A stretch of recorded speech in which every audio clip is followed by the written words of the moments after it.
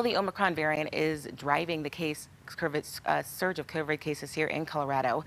Our 7-day positivity rate is extremely high, nearly 27%. It means 1 in every 4 Coloradans being tested are positive. As of Friday, 1,374 people were in the hospital. 71% of those patients are not vaccinated. And staffing shortages have the state reactivating its crisis standards of care.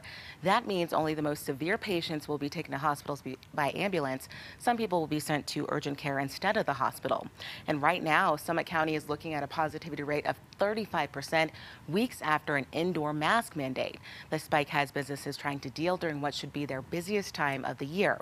Our Mountain Newsroom reporter Spencer Wilson shows the struggle to keep doors open even without a shutdown. Next Page Books was closed for days while they tried to get enough staff to keep this place open. Simply couldn't do it during one of the most busy times of the season. You can feel the presence of the COVID-19 virus everywhere in the town of Frisco. It's here big time. Lisa says it's not just trying to cover for her employees who test positive, it's also the employees who are sick, waiting for tests, even if they end up not having COVID-19. And with so few employees able to work. We had several people out sick, and so I worked 3 weeks straight. And these were, 10, 12-hour days. They were long, and which put me out of commission afterward. I got sick right after Christmas, and then I was out for a week and a half. That, or they closed the doors. And we're increasingly worried about our workforce in Summit County. The county knows this is a problem they'll continue to see, one that compounds on existing issues. And we already had a workforce shortage because of our housing crisis.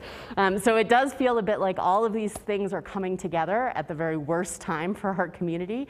And you throw Omicron into the mix, and we're struggling. We're definitely struggling. A shutdown without a mandatory shutdown. Simply too many people getting sick at the same time, with a virus ripping through the community at record speed. And local businesses like Next Page Books left to keep people employed, even if the doors close.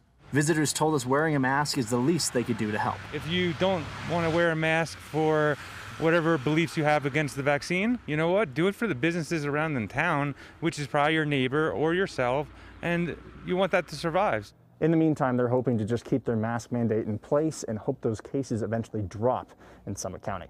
In Frisco, Spencer Wilson covering Colorado First.